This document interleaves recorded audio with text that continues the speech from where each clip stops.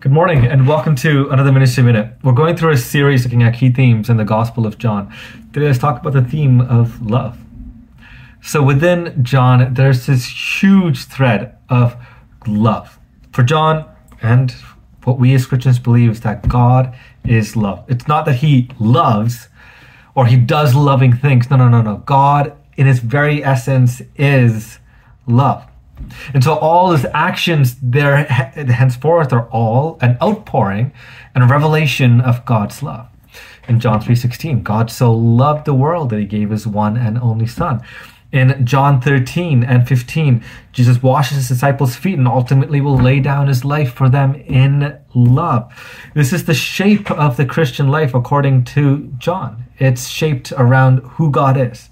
It's shaped around love, but a holy love.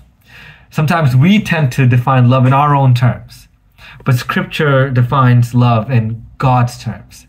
And so a greater understanding of who God is a greater understanding of true love. A love that is holy, a love that is good, a love that cares for the other. That is my Ministry Minute. I'll see you soon.